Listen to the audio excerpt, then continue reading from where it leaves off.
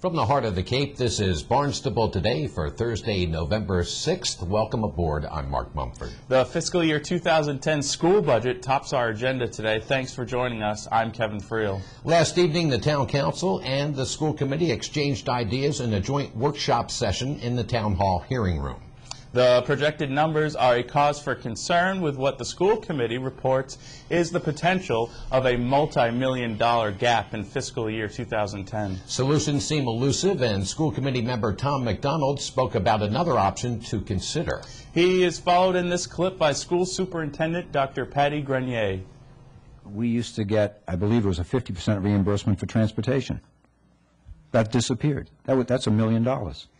And the other thing is, in relation to what Mr. Murphy was saying, we are thinking out of the box as well. We have a letter going out, I think it's tomorrow, Ralph, to the state to challenge them to see if we can, in fact, review the idea of having a 4-day week. You know, I'm not saying academically it's what we would want to do, but I think we have to explore all the options. We have to do business differently to survive in these coming years, and we're willing to look at every option out there to do that. And we can find creative solutions to a lot of this, but in the end there's going to be pain, and we just have to accept that fact. There's going to be a lot of pain. I can't imagine that we're the only community that's going to be asking that question. No, I'm certain we're not. And, you know, we've got to get the state to begin to not be so rigid and look at different options as well. We are far from the only one. I think, Dr. Grenier, didn't you say that the state superintendents were, in fact, pushing or asking that question? The Massachusetts Association for School Superintendents have put forward an entire response to the economy, from questions about the 180-day school mandate to the unfunded mandates to the needs of schools. Certainly, in the last round of the governor's cuts, I think he showed his commitment to public education because Chapter 70 was not reduced. He showed his commitment to municipalities. Local aid was not reduced.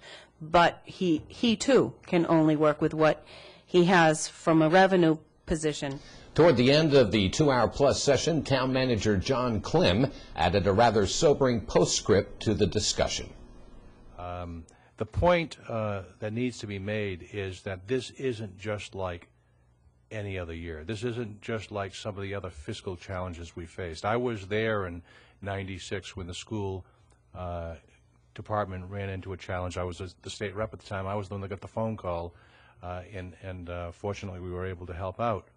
I was in the State House in 1991 when we ran into other financial challenges, and so the point that needs to be made, and I think it's really hits home by listening to the comments of Mr. Murphy and Mr. McDonald and others, and Mrs. Dagwan and your chair, is that we're not going to solve the problem that we face by some of the Band-Aids that we've used in the past.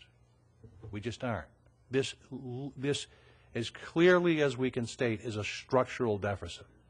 If you don't have new growth, and you only can go up 2.5% a year, and you're going up 5 or 6% a year or more, you're going to have this type of crisis every year for the foreseeable future until you get an override or something happens at the state level with state aid or some other dynamic changes. And so even if, and you might wonder, and especially for the general public, municipal employees aren't here tonight. They weren't invited. We didn't realize we would be talking about the municipal budget. But let me tell you something. The employees that I work with day in and day out are just as concerned and frightened as our school employees are about what the future holds for them. They would be here tonight. And if we are to talk about so-called redistribution, I certainly hope that the council would not make a decision on that without giving the courtesy to our department heads so that you can be provided the same type of information that the school has provided you this evening so that you can make an informed decision. The point is this: we need to be creative. We need to think outside the box. We need to think of, for new approaches. The gentleman in the audience, I think, was particularly articulate in terms of some of the areas that we have to go into. But it's not going to be solved by you folks saying, hey, guess what, we're going to take $2 million from the and I don't know whether you meant 2 million more than the significant amount we're going to cut next year, or whether that was a total amount. But that's not going to, that's a Band-Aid that might help in 10, but guess what? We're going to wake up in 11 and be in the same type of situation. And I wish I could be as optimistic as Mr. Murphy and think that this is 1 or 2 years. I don't see that. I think it's probably going to be longer than that. And so we're entering a storm here that is unlike what we have seen in the last 10 or 15 or 20 years. The school committee offered their apologies last night to the 8 folks due to be interviewed for the school board vacancy created by the departure of Peggy Dandridge. They said there was not enough time last night for so many interviews, so they are now rescheduled for December. Meanwhile, on Tuesday, while many Barnstable residents were having their say on Election Day, there was plenty of action over at the old Chili's site off the airport rotary. That's where Mark caught up with Alicia Parker from the town's growth management department as the crew was taking down the old restaurant building. Well, we're here on a beautiful day in the parking lot of what used to be the Chili's restaurant here right off the airport rotary in Hyannis. We're with Alicia Parker from the Growth Management Department. Alicia, your specific title in regard to this? I'm the project coordinator for this project. And we see some activity. We see some gentlemen, it looks like the building's halfway down. Give us a sense of what's been going on and what we can expect to see happening here. Sure, absolutely. The town of Barnstable acquired this property not too long ago. It took some time to get the necessary permits to do the demolition of the structure. And we started, well, they started about 2 weeks ago. And they're going to take everything down. We're going to demolish the whole entire building, take up some of the asphalt on our side of the property. And for right now, what we're going to do is it's going to end up being a open green space with some fencing around the area, so we let people know that obviously they can't drive over it. But it's going to be just a nice open space, which I think will be really beneficial to this area of Hyannis. Yeah, it's sort of a dramatic change from what we're seeing now, and probably a shock to some seasonal folks who are going to come back this coming summer, but it sounds like a vast improvement. Oh, it'll be nice. It'll actually be a really nice welcome to the gateway of downtown Hyannis, and 132 has a lot of projects going on, a lot of landscaping down further, so people will see a lot of different changes when they come onto the Cape next summer.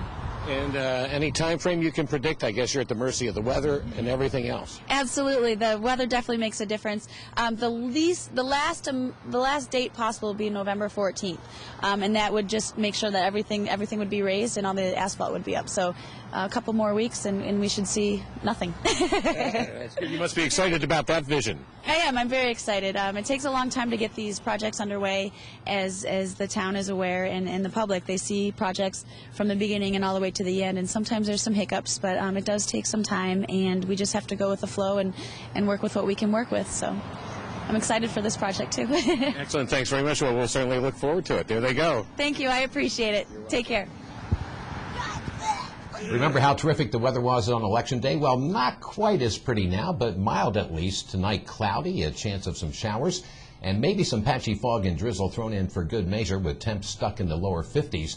Then tomorrow, cloudy, maybe some morning showers with light winds out of the northeast, and highs topping out right around the 60-degree mark. On the meeting front, the town council is right back at it this evening in the hearing room at 7 o'clock. Tomorrow, the Citizens Advisory Committee will be gathering in the Selectmen's Conference Room for a 2 o'clock meeting. And just added to the town's website a well-in-advance heads-up for the Tuesday the 18th, when there will be a fee change hearing. That will be at 1 o'clock start.